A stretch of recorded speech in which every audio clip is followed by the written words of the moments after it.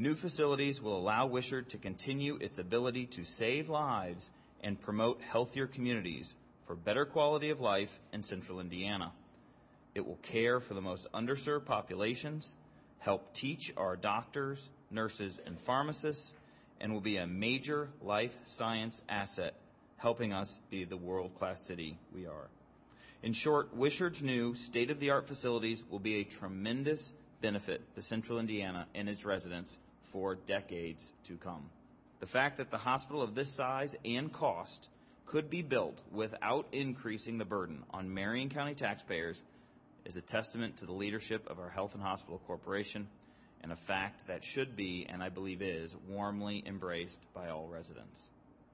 A new Wishart will mean improving the efficiency and effectiveness of treatment given to our citizens and those who require the superior specialized trauma and burn care.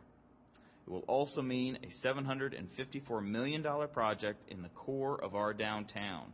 This investment is a critical piece of our community's infrastructure and will allow Indianapolis to continue to be a city that invests in its future. Wishart is one of the most important institutions in the city of Indianapolis. Its time has come to invest in new facilities, to serve our fellow citizens, and to continue to build the life science resources that will trumpet Indianapolis's leadership into the fields of healthcare and medical research.